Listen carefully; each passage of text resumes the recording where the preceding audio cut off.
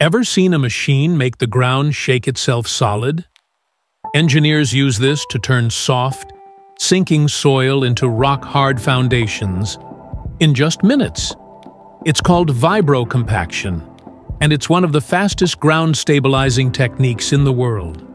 A long steel probe dives deep into loose soil and starts to vibrate up to 50 times per second.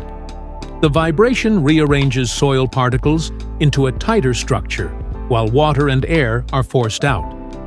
As the probe slowly rises, workers pour in sand or gravel to fill the gaps, creating solid, dense layers that can hold skyscrapers or airport runways.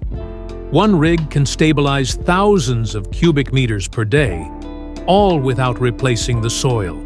It's quick, powerful, and efficient, literally turning weak ground into the bedrock of modern engineering.